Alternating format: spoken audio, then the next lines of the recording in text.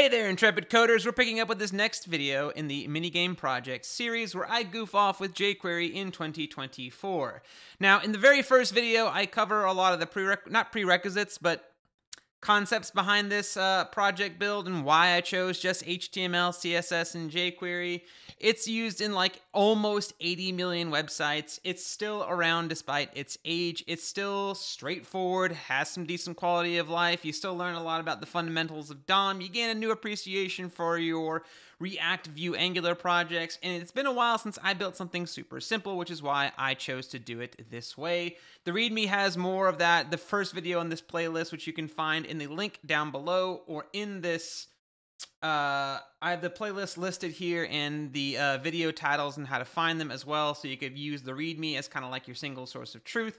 But check the description down below for a link to the repository. You can always grab the latest commit to just follow along with me, or I do recommend you follow along with the other videos as well if you're stumbling on this one, because I do better tag organization and SEO, and y'all stumble upon it in the middle of the series.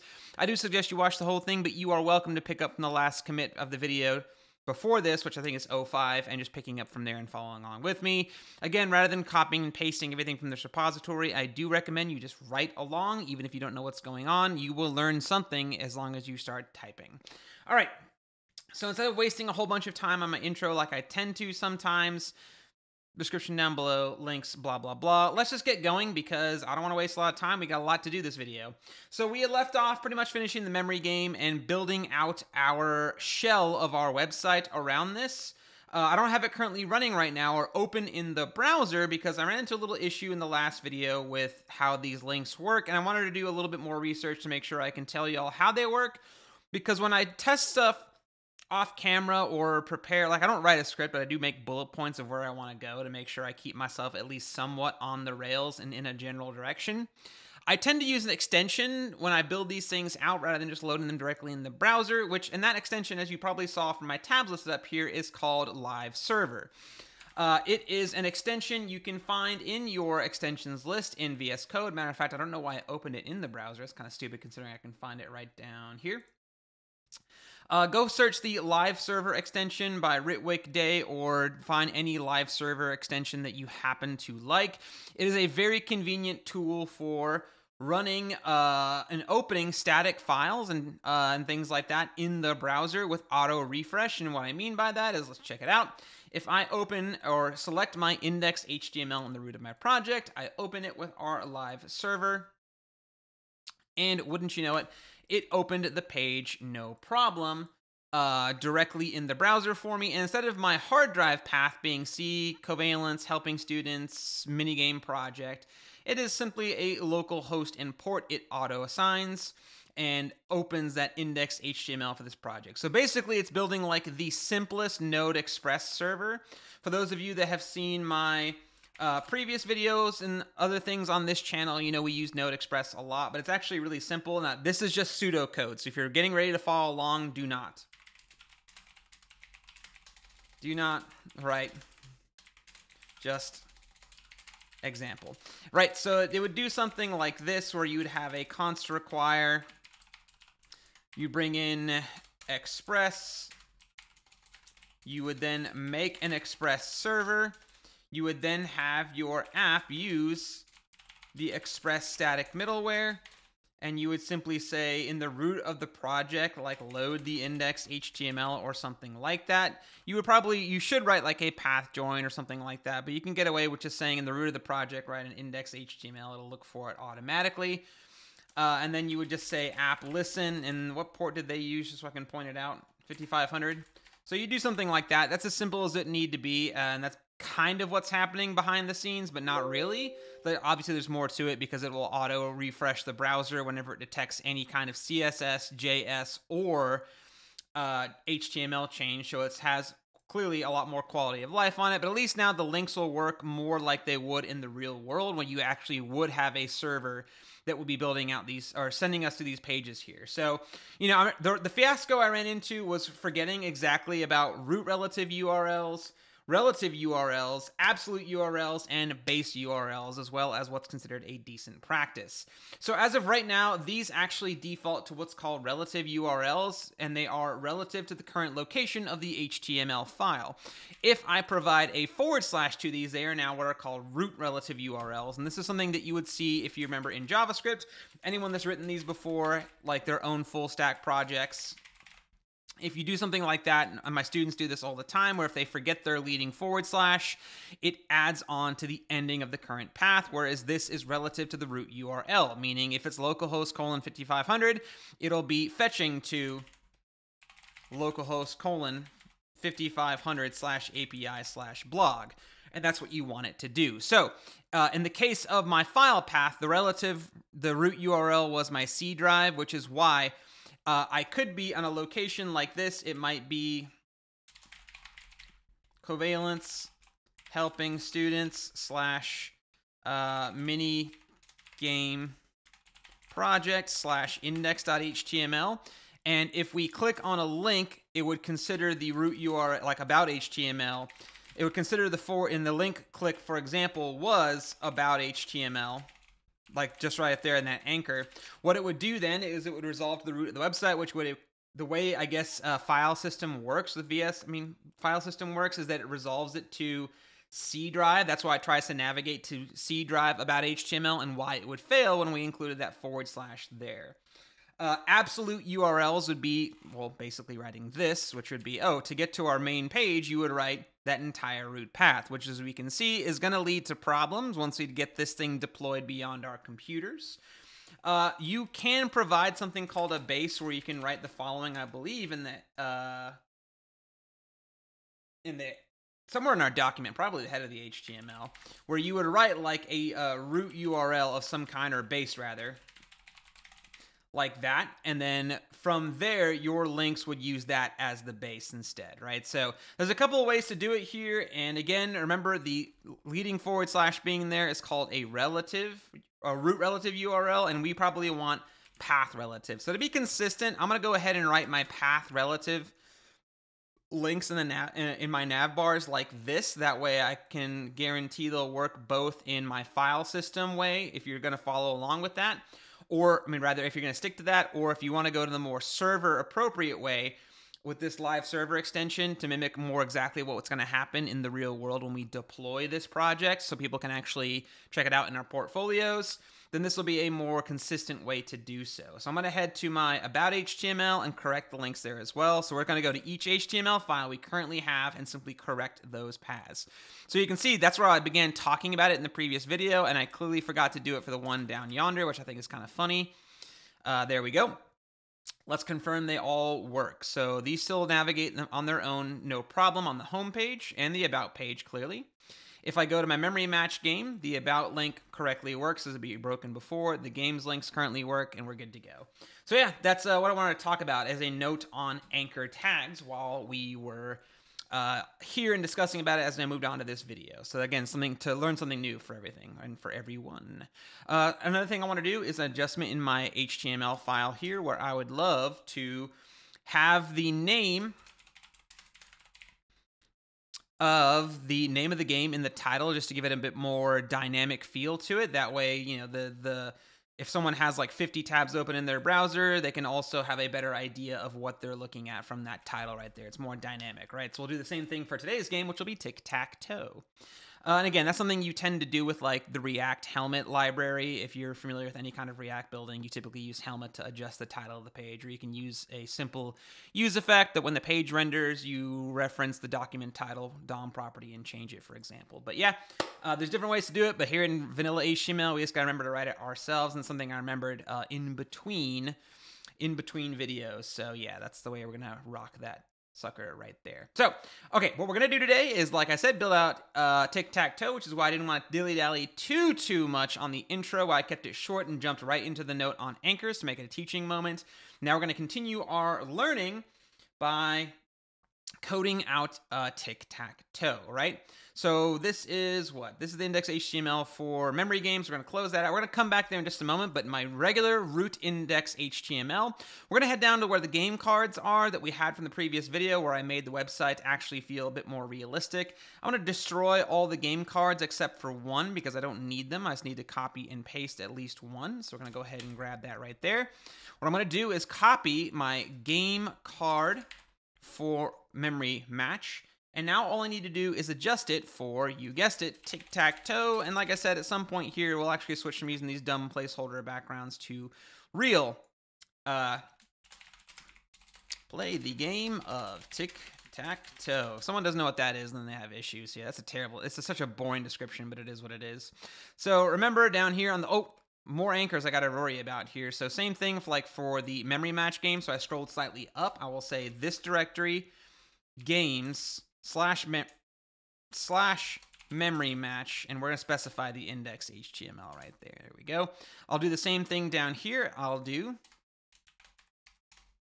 /games, and then I don't have it yet, but Tic Tac Toe /index HTML will be the href for this anchor down here. Now we're going to go ahead and build that out. Now I didn't say play the classic game of Tic Tac Toe because I intend to make it a bit more goofy or advanced or have some options for it. We're going to code the simplest one out first, and then we're going to add the future features later. So let's go ahead in my games folder, in the way we've decided to start scaling out this project. We're going to make our index.html. I'll do a quick exclamation point enter, h1 ttt for Tic Tac Toe, just so I know I'm there. I'm going to go ahead and write a style.css. Body, we'll do color red just to quickly make sure I have it all linked together correctly. And our game.js for the game logic with a nice console log message found within. So in our index.html, I'll go ahead and make sure my game.js is linked. And then up yonder, I'll go ahead and make sure that my style CSS is linked and my general CSS is linked, which if you recall is up one more into CSS main.css as that file. There we go.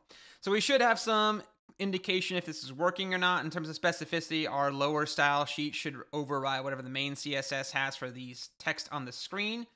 So if I head back over to minigame project, if you notice, every time I save my file, Live Server will auto refresh it here, which is why everything just automatically refreshed and did what it needed to do. So the fact I see that off-white background color means my main CSS is linked. I also have my lovely red text there. I got my console linked and ready to go. So we are set up and prepared to get this sucker working. So what we're going to do from our other HTML file, I'm going to need to make sure I grab jQuery as well, as I currently don't have it. I'm going to make sure that's copied and pasted into our Tic Tac Toe game. Also looking at the wrong index HTML. Let's open the one for memory match. There we go. So in memory match, let's go ahead and grab our nav bar because I want to make sure that is put into place. We're going to paste that. All these wrong ones are open, y'all. Let me get rid of the ones I don't need. Go away. I want two index HTMLs open. My God.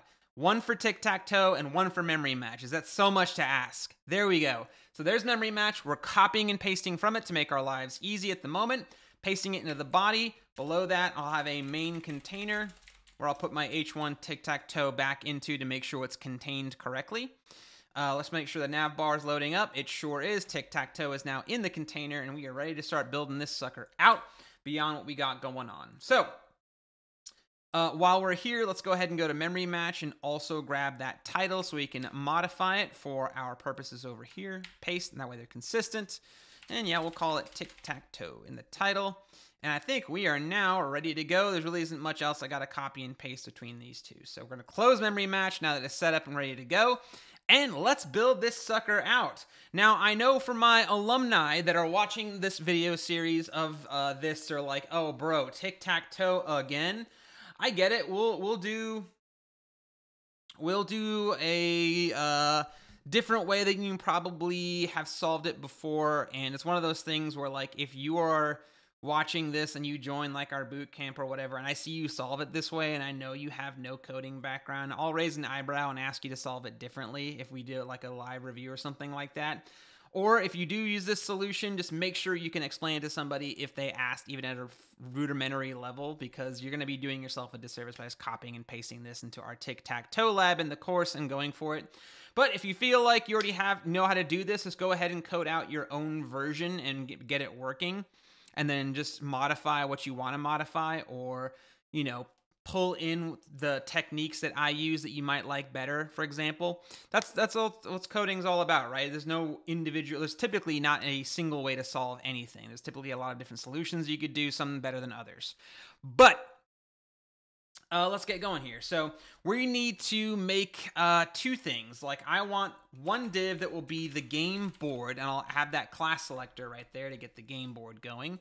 And then I want a div below that will signify the game info, like our info panel, just like in the memory match game that has like the reset and the slider difficulty. We'll have something information down here to display. The game board will actually be the rows, or the 3 rows, which means we can go ahead and code those in. So I can do div class row times 3, and I get 3 rows generated. There is actually more that we could do. For example, if I go back to div.row times 3, child selector div.cell times 3. So that's the snippet, div.row times 3, child selector div.cell times 3. And if I hit enter, I now basically get my entire tic-tac-toe board scaffolded out in one Emmet snippet. Again, I talk about this where you're not going to make an entire website out of Emmet shortcuts, but you can have some fun generating a bunch of scaffolding very quickly. So right away, this is going to be a little bit different from what y'all are used to if you are an alumni of our course, in that I'll be doing something kind of cool on these. We're going to be using data attributes that will signify what column these all are, or what row they all are in the case of X, and then column in terms of Y. So obviously, they're all going to just start with zeros here, and I'll change them as we go. So the X's are rows. So row 0 is the top row, signified by these 3. This will be the middle row. So what we're going to do is highlight by using Alt or Command on Mac, click, and changing the zeros to 1s, like a fancy find and replace. And then these down here, you guessed it, will be 2s. So 0, 1s, and 2s. These will be a little bit more complex in the sense that they will be 0, 1, 2, 0, 1, 2, because remember, these specify the columns rather than the rows. So that's the way they're going to be organized right there. So yeah, that is our tic-tac-toe game board, along with the 3 sets of the game board, the rows, and the cells. And this should give me plenty of divs to control via flex or grid or something like that to display this nicely on this page. But because these have no content at the moment, and they are all divs, they're going to be stacked all vertically inside of there. So for now, I'll add an X in the left corner and an O in the direct center. So when I begin to style it, I can see what this looks like. And as you can see, it don't look too hot at the moment, and I don't really care. That's fine. All right. So beneath that, we're going to go ahead and code out our info panel as well while we are here, and then I'll style it all up in the style sheet and probably blast through the JavaScript so this video doesn't last a full hour like my previous attempt ran before life happened and I didn't feel like editing it because I didn't like the take, so I redid the whole thing because I'm a crazy person. Okay. So what we're going to do inside of the game info is we're going to have a div that will signify who our current player is. I'm going to control that with a div wrapping around a, say, paragraph or another div. It doesn't really matter. That will tell us who the current player is as they make their moves. We'll do a span with current player. That way we can quickly identify, and it's always going to start with X, so let's go ahead and type it out that way. That way the current player is always displayed on the screen, so you know, if you're playing with a buddy of yours or who's actually going to do that. So if you're actually sitting there and playing against yourself, you're just learning new things along the way. This span will make an easy way for us to target something with an ID selector and change its inner text content with jQuery when we get to that step. Inside of the game info panel and below the current player info, we're going to have a div ID game result that will say like X wins or draw or O wins or something like that. Do I need to get this? I mean, game result should be enough. I don't think I need another result, like another class on it, because this will be specific for displaying who the winner is. And I don't think I need additional classes that's going to be shared on there. So I think game result should be just fine for that right there. And for semantics. Okay, whatever.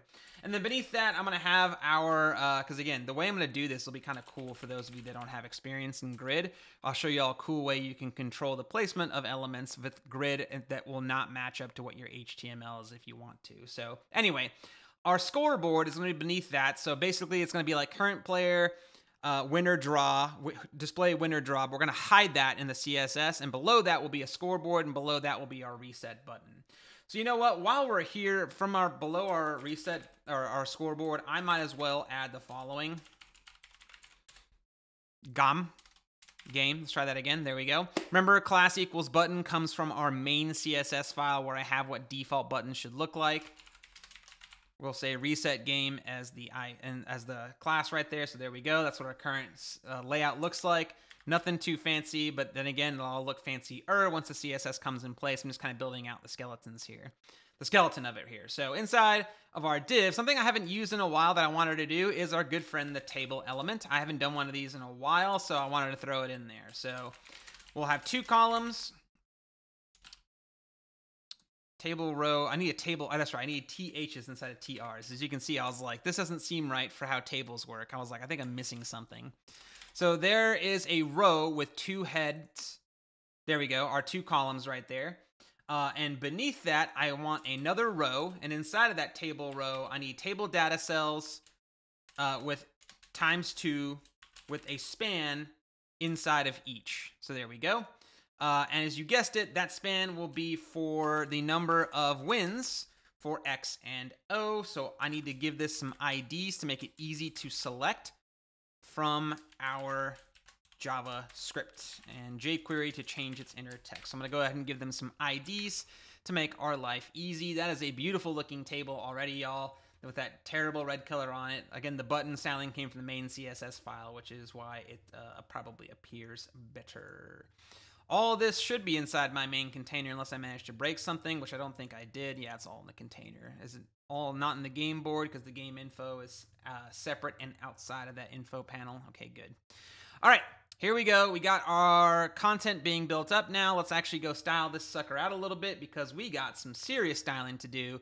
Let's start with our game board. That way we can focus on that first and foremost. I'm just collapsing some stuff here to make it easier to read when we toggle back and forth. So our game board and our 3 rows in particular. Remember, the rows are the current or the direct child of the game board. So if I want the rows to be oriented in a certain fashion, I could use flex, for example, to control where they go.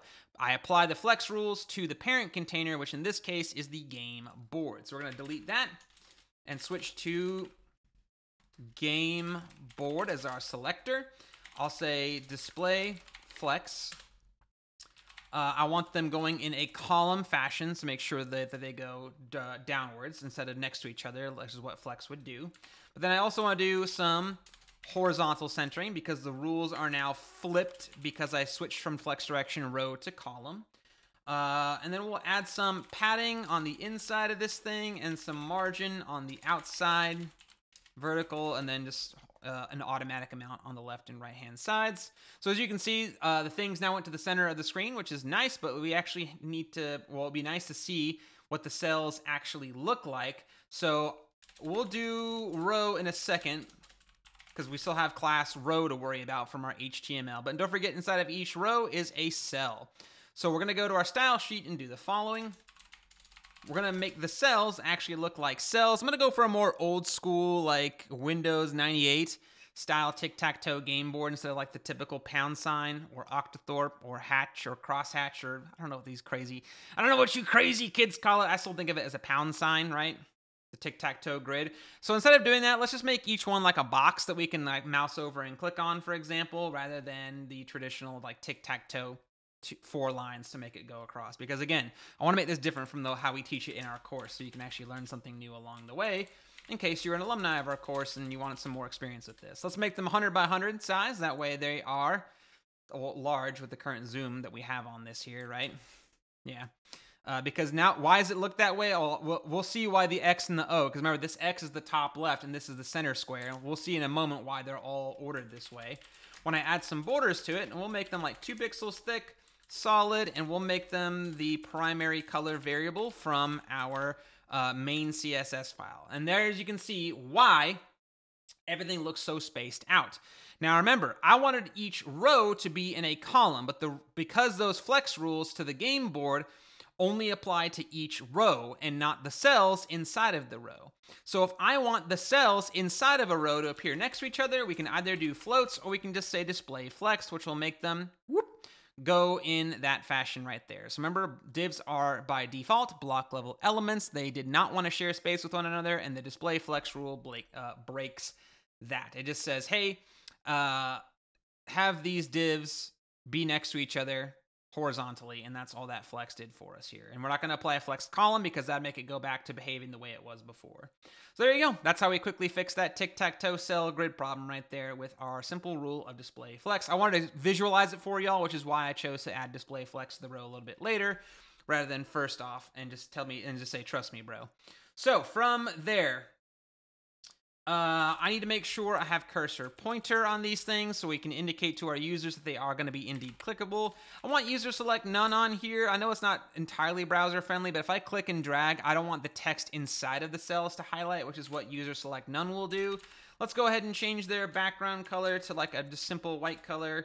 And we're going to give them a border radius of 5 pixels. I'm going to move that closer to the border property just to make my thing kind of organized here. So there we go.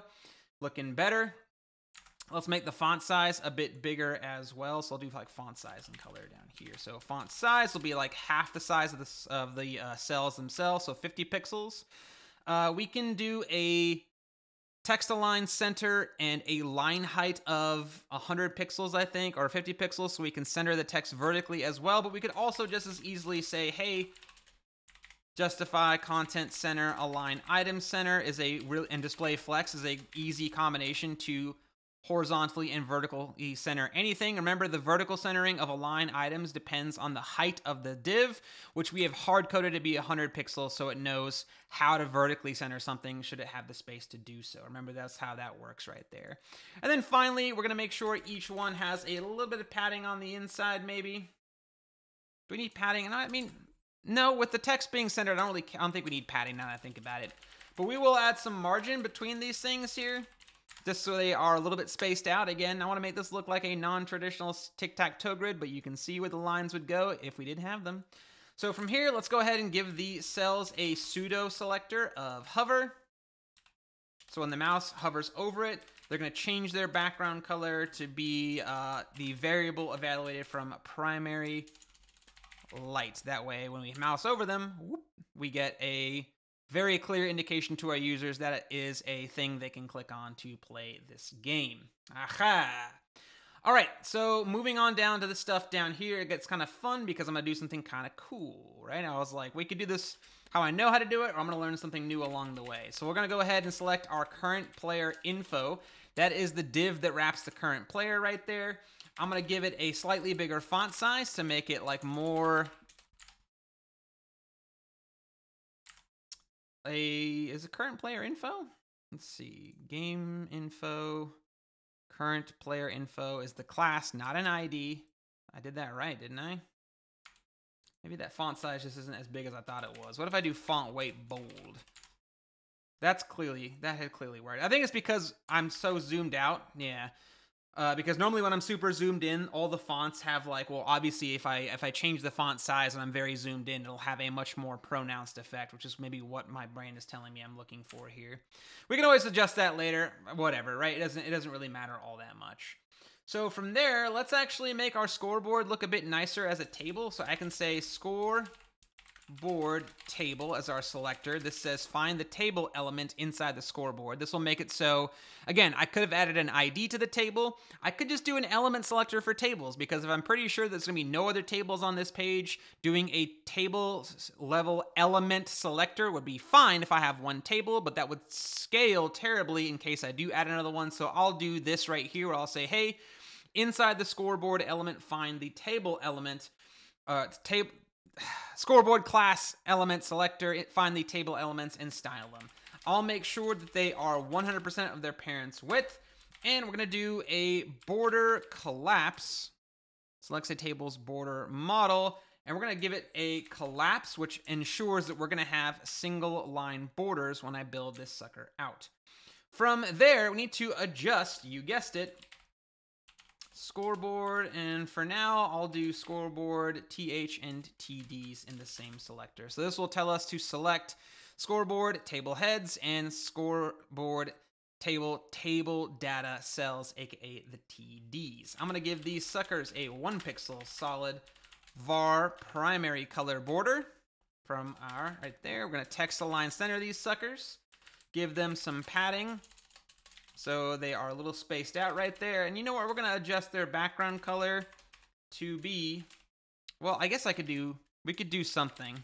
For now, I'll just do background color, which should be the background color of the page. So that won't make too much of a difference. There we go.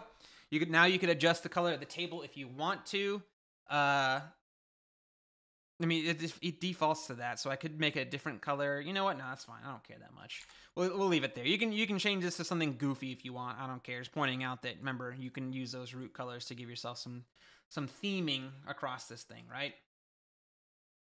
So from there, we need to make our maybe our game result right here be a bit more nice looking.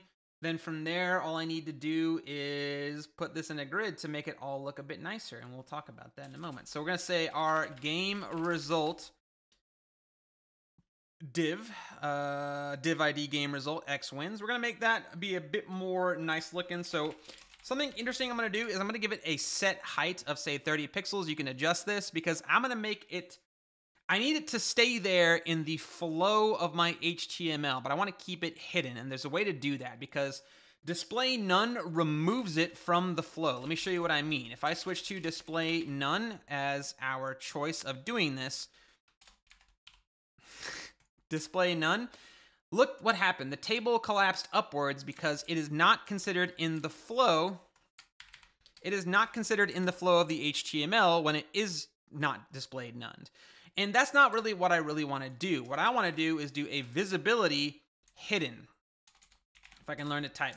Visibility hidden, as you can see, the table did not squeeze up underneath current player because it is hidden, not displayed. This is actually a fantastic, what I would define as a shit test of a question that you might get in interviews. Again, there are some people that put a lot of really weird value on people memorizing the fundamentals. I think there are some things that are important to memorize, and I think there's plenty of things that if I can get an answer with one Google search, why am I going to bother memorizing it?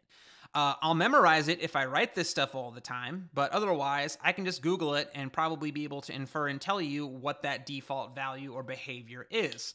Like, if you get the classic shit test of which one of these will remove it from the HTML workflow, and they expect you to, like, know this and ding you, like, or take points away from you or not give you a job because you didn't just memorize this or you haven't worked with it a whole lot, but nevertheless you could figure it out with a single Google search of display or visibility removed from the general layout during rendering in the DOM.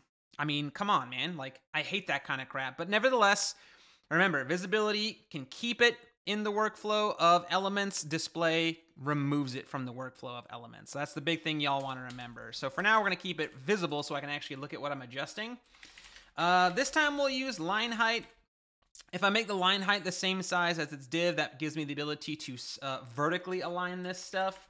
Let's go ahead and make the font size almost as big as the size of the text.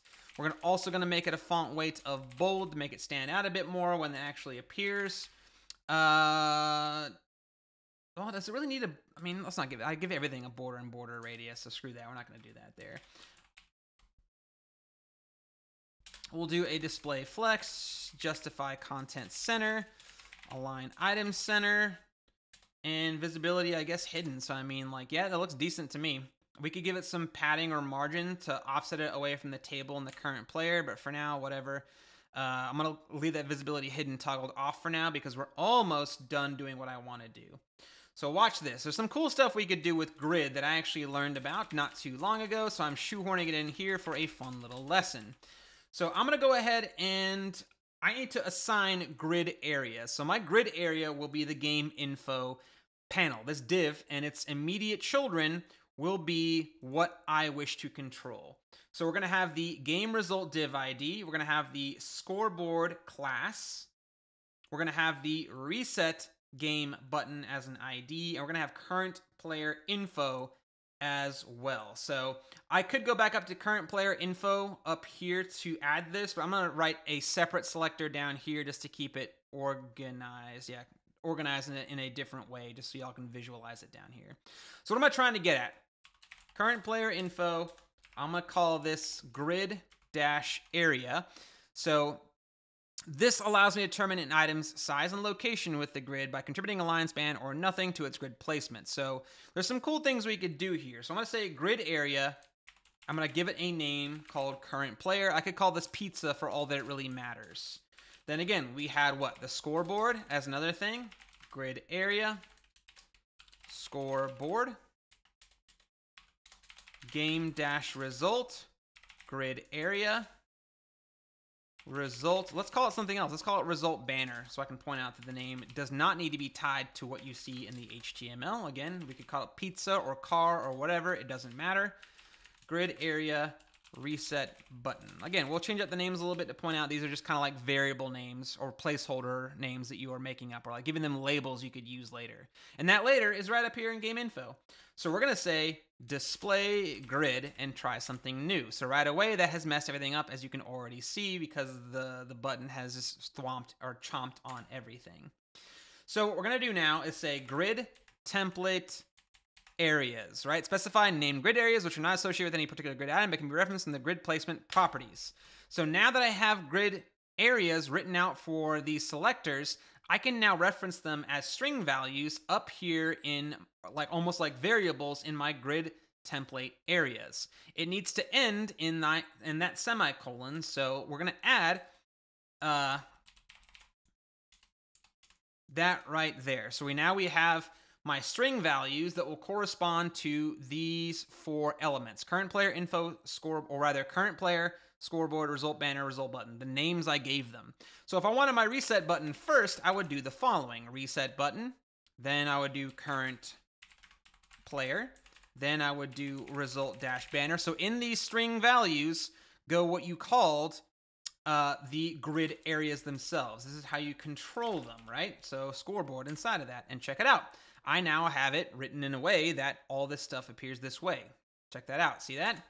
Or I could say move the reset button down right above the scoreboard, but below the X wins. Or I can say by switching the semicolon placement, move it to the bottom, below the scoreboard. Below that will be the result banner. Below that is our current player, which is not centered. Why is it not centered? What do we forget on it? Is it current player that I messed up? Yeah, current player. I mean, I guess I just need to give it a text align center. Because did I forget something somewhere? Because I mean, I could do it from the grid itself, I'm pretty sure. Let's see if the grid part works. So because I have display grid, I do have access to a couple of things, such as vertical alignment and horizontal alignment of the grid areas. There we go. That gives me the squish I was looking for. Everything was like the width of the thing. So current player still not center, which I guess just means I have to go up yonder and do a text align center on it or something like that. Text align center, which maybe I didn't have somewhere. There we go. All right, so that's what we're looking like so far. Not too bad. If I want some spacing around these elements, which I don't think this looks too terrible as is, but I can, for example, give it something with grid called gap, where I can say add a gap of 20 pixels between the things here, which is kind of big, but that's fine. You could also go down to like a gap of like 10 pixels, for example, so it has some spacing around these elements. As you can see, the button is propped away from the scoreboard. There's now a gap between the grid areas that we have going on. The reason the current player one is so big is because it's a paragraph inside of a div, and that paragraph has some default, looks like, margin around it right there, and both the vertical and the bottom right there. So you could always switch that from a paragraph to just a regular div or something else. I'm kind of fine with the current player being offset a little bit away from the win or draw banner, etc., etc. Now that looks pretty good. Let's go ahead and toggle that visibility hidden back on. It's gone, but again, the scoreboard doesn't shift into place with our visibility not removing it from the rendering workflow. So there we go. That is the game right there. I'm fine with the way it looks. I don't really care to make it look any fancier or worse or better, whatever you want to call it. But now we can actually go code out our game. And again, this will be fairly quick here with a small explanation here or there of how it's going to work. So just like we did in the memory match game, I do not want to pollute the entirety of my global scope with a bunch of variables and stuff like that if I'm not careful. And I'm also not choosing to do OOP style code, which means I need to do the following. Just like in memory match, I'm going to do an IIFE that will be immediately invoked, that will have some code found within it.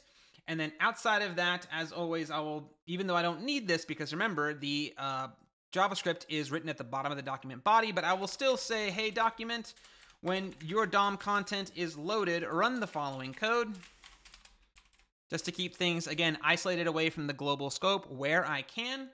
Tic Tac Toe game will eventually have a function called start.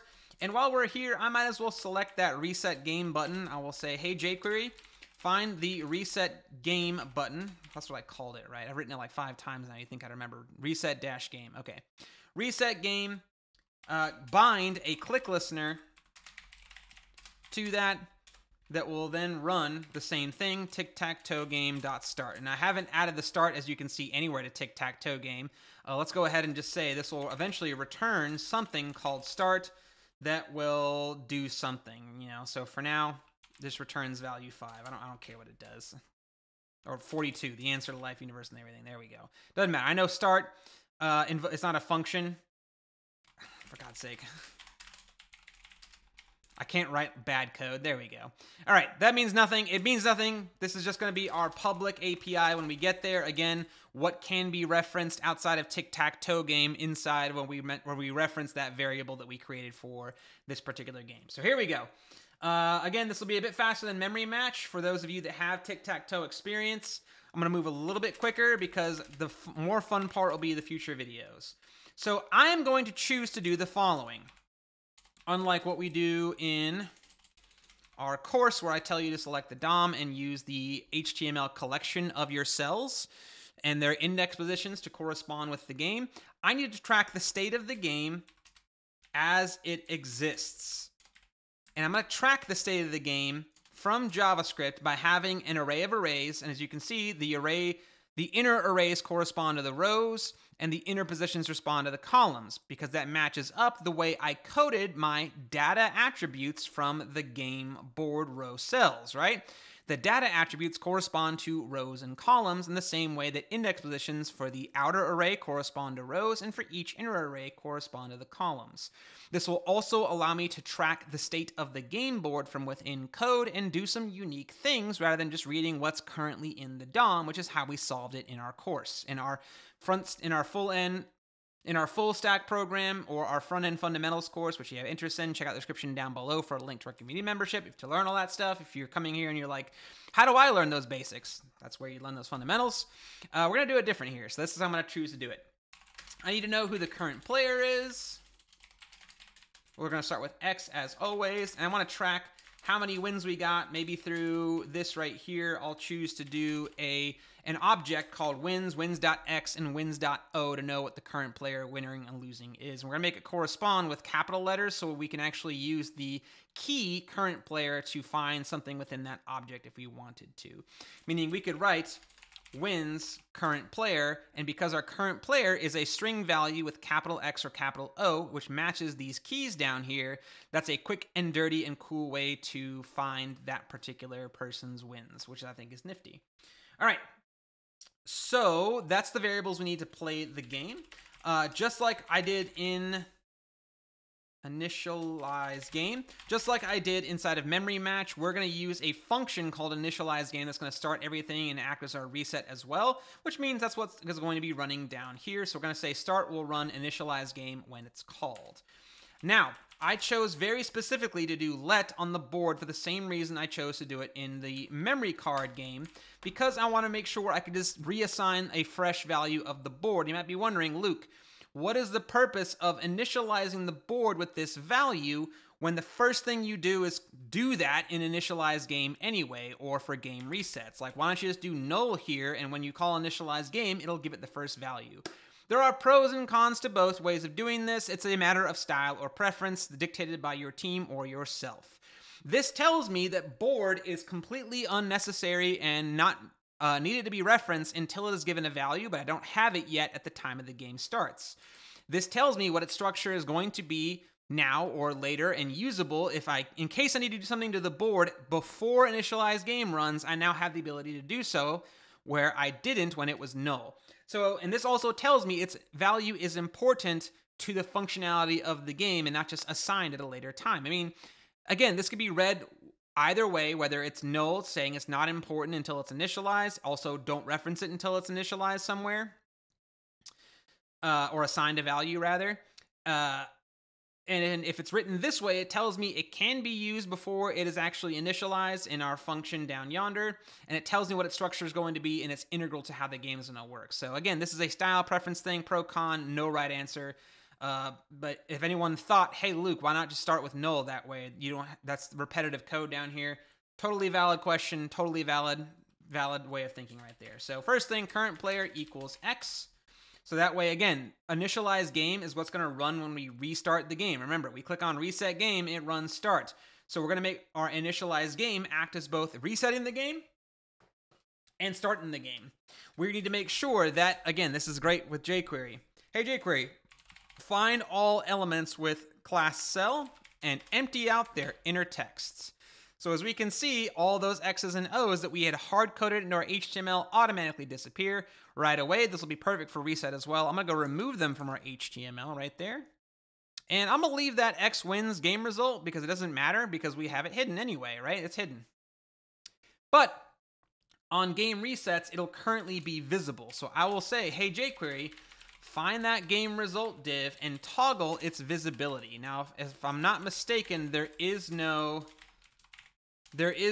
like dot visibility function in jQuery. So we're going to say go to its CSS and adjust visibility to hidden in case it isn't already. So again, we have that defaulted in our style sheet, but this is also going to be acting as reset game, which means hide the visibility property of that div when we click reset game, because it'll say draw or O wins. We click reset game, it should toggle invisible again.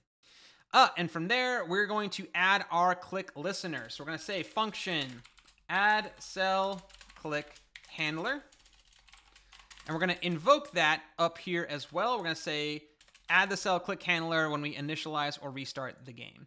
So what we're going to do in here is say, hey, when we click on anything of class cell, I want to add an on click binder to it that will run the following function. What I want it to do is to grab which position it is, aka which column, or rather which row, X, and which column, Y, it is, and we're going to pass it into a function. So really quick, I'll have function make move. It needs to know the X, Y, and what specific cell it has been clicked on. So we're going to call make move down yonder with an X, Y, and a cell, and the cell is represented by the jQuery value of this. That represents which cell we have clicked on. How do we get which X and Y they are? I'm going to do it this way. I'll say, hey, jQuery, find the thing we have clicked on, the target of the event, the jQuery parentheses this. Look for a data attribute called X.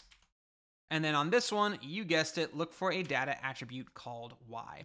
Let me go ahead and console log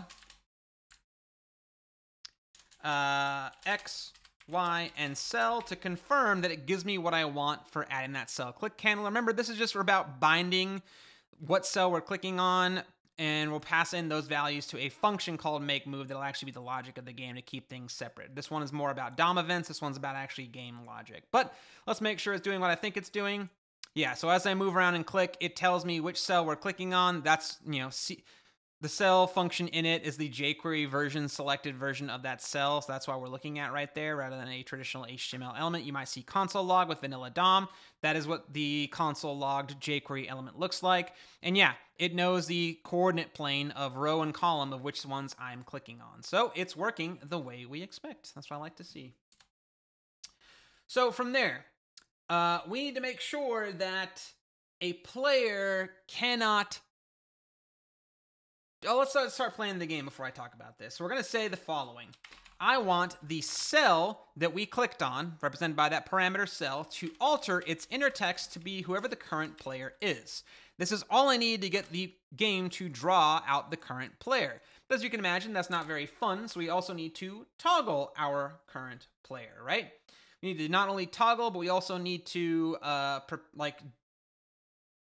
alter who our current player is. Because remember, it starts with current player X, but it needs to go to whoever our O toggle ends up being. So I need to reassign current player. So I'll say current player is now equal to O. That just means it'll now be O on every subsequent click. So X and then a bunch of O's, right? We need to toggle back and forth. We can do that with an operator called the ternary operator, which is done this way. It's basically like a fancy if-else, but not really. So we're going to say take the current value of current player and compare it. If it's an X, then return the string value O. Otherwise, return the string value X. Now, this is not just a simple logical condition like an if-else statement. This returns something. So this is your condition. This is your condition. This is what to do if true. Otherwise, this is what to do when false. Now remember, this returns it, and it returns it and stores it into a variable, which is what a great use of a ternary is. It is not just a shorthand for an if-else statement. They have an additional step in that they return a value somewhere, which is why you see them used in this way.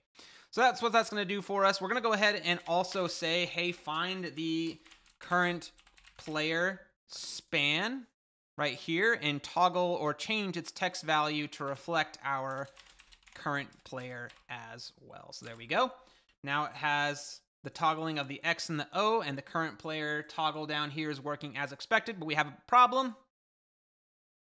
I can cheat. Maybe you want to leave this in as a feature for your game. That's fine.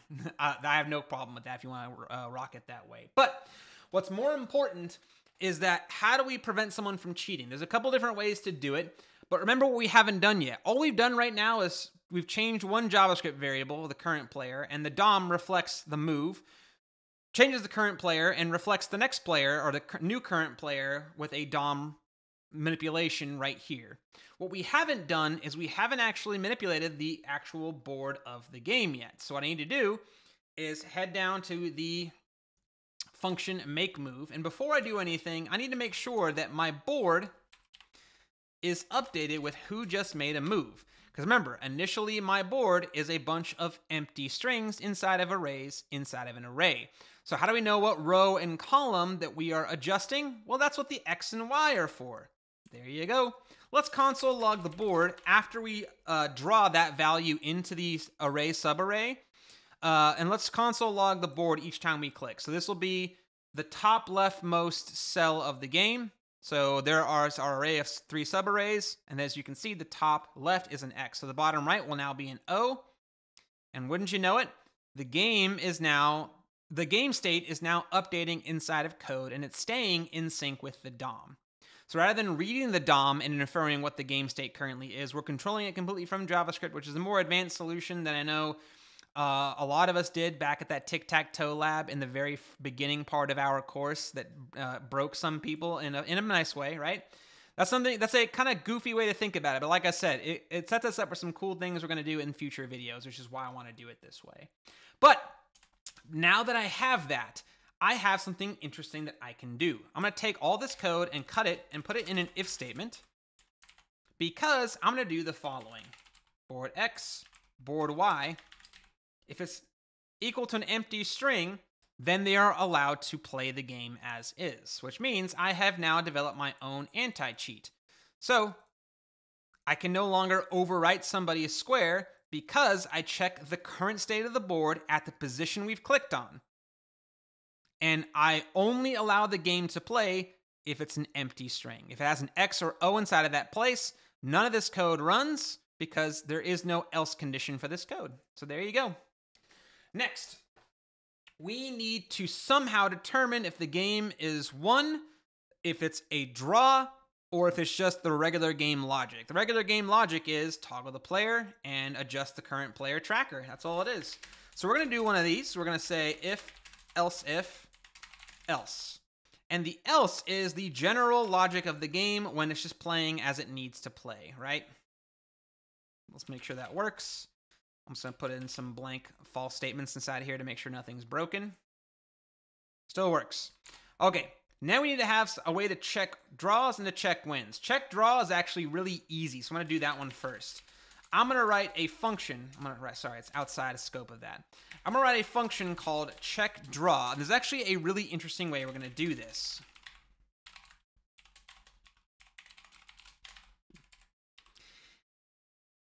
It's a draw if our board doesn't have a win. So if check win,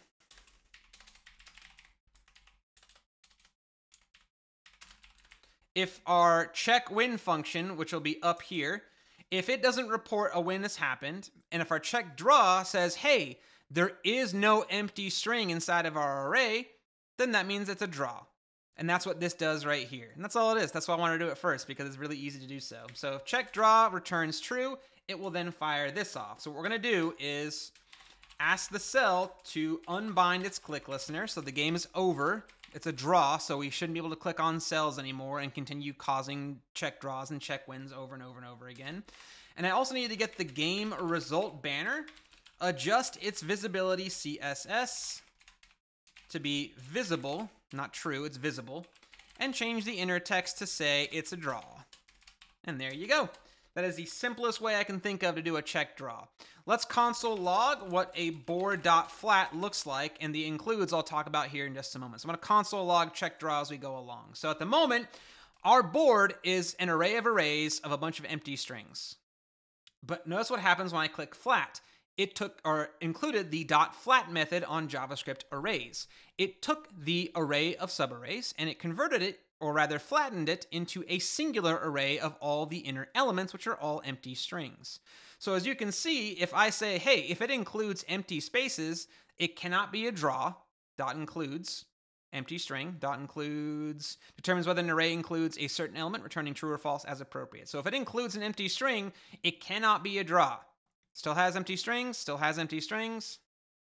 And then finally, this cannot be a draw because it still has one empty string. But if I hit this, it says, oh, there are no empty strings in this flattened array. And that's true or false. The opposite of that is true, which means the only solution left is it's a draw. And as you can see, draw appeared right down there if you weren't paying attention. It recognized we got a draw. But remember, there is a valid way, there is a valid move or part of the game that says, hey, the last click of the game might be the win and not a draw, which is why we have to include the check win first. Because remember, the else if will go after the if statement before it has false first. So we have to make sure that our check win function fires correctly on the final move before it goes down to check to see if somebody drew the game or not.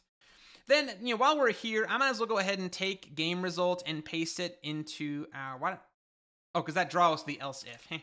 Our game result visibility visible inside of here, and I'll say the text will be whoever the current player is should win. So we'll take this into like a template literal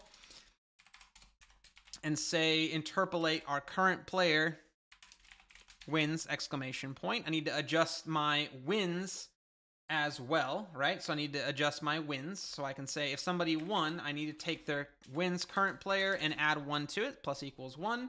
And same thing, I'm going to turn off my cell click in the event that they won right there. So there we go. Now, technically, I could do this organized a little bit differently because you're saying, Luke, there's some repetitive code right here you could optimize. I know.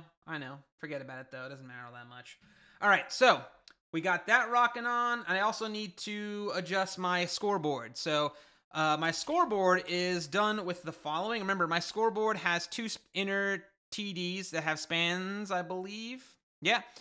ID X wins, ID O wins, right? So we can say,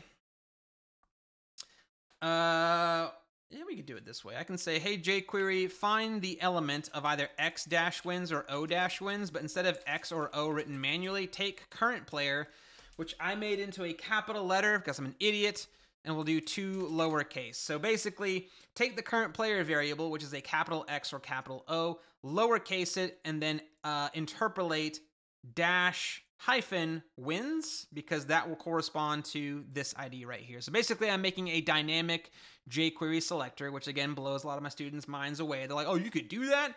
This is like in our jQuery game of the Just My Type typing game, where you have to do like the ID and the event key code, for example, like an old school type thing.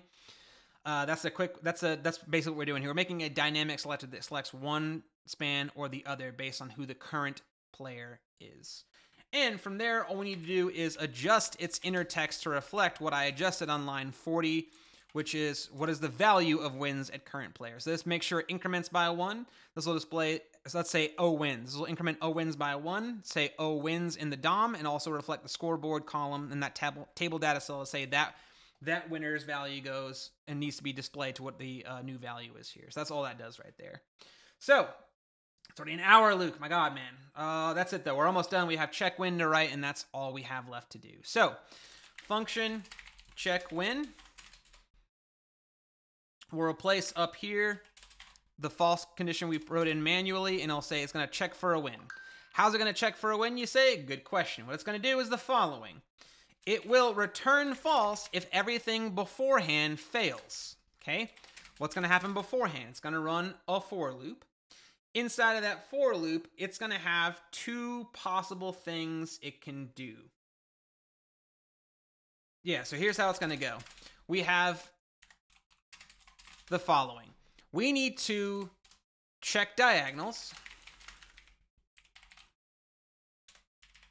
check rows and columns. Now the diagonals are hard-coded because there's not a clever way to do that from inside of for loop. There's actually a different way we could do this solution, but again, I'm doing it in a kind of weird, different way than I would expect any newbie in our actual course that has Tic Tac Toe as a lab, and they find this video first.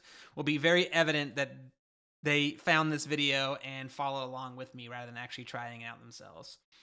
So, like I was saying, what we need to do is to check diagonals is fairly straightforward. We have 2 diagonals total.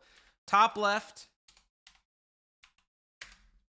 if that has our current player inside of it, and as you guessed it, this will be a lot of repetition, and board in the center, which is 1, 1, should be our center value, current player, and if board 2, 2